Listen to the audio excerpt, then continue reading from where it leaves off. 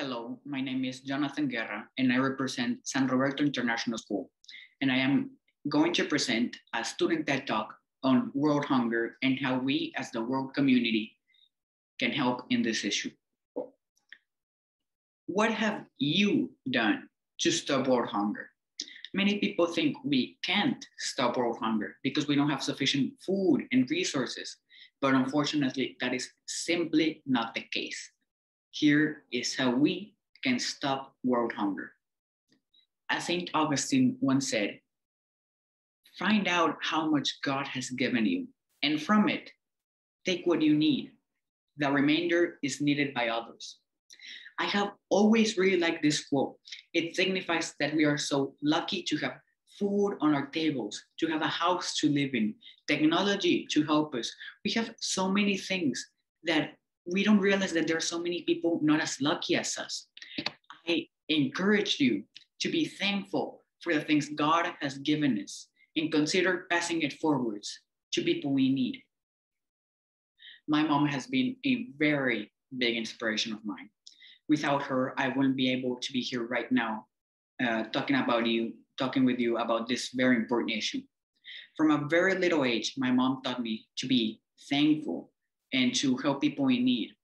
She took me to a local hospital, maybe once every 2 or 3 months, to give food, blankets, and water to people waiting for their families and friends to come out of the hospital. This has been my whole life so far, helping strangers that I will likely never meet again, strangers who aren't as lucky as me, strangers in need. During these trips that I took to help the people in need, I learned a very important lesson. Life is unfair, but people can change that. You can change that. We as the world community can change that. To help out in this world hunger problem, I simply asked my friends to help out. For a few years now, some of my friends and their mothers have supported me and my mother to aid people in need.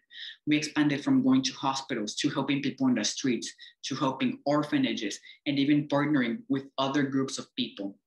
It is a very fun and rewarding experience seeing the smiles of complete strangers as you enlighten their day by such a small action, like giving them a water bottle and a sandwich.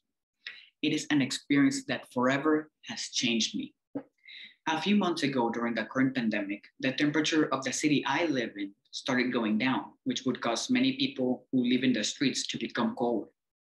What I did was invite a few friends over to my birthday that was coming up and made some handmade blankets for people who would otherwise be sleeping on the cold, hard floor with no food or blankets.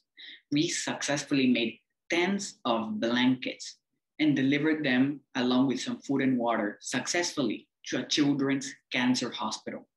This required a bit of preparation and magnificent people who were willing to help. But just like me, any person can make a change in this world. It simply requires a bit of preparation and people who are willing to make a change in this world for people who are in need of help.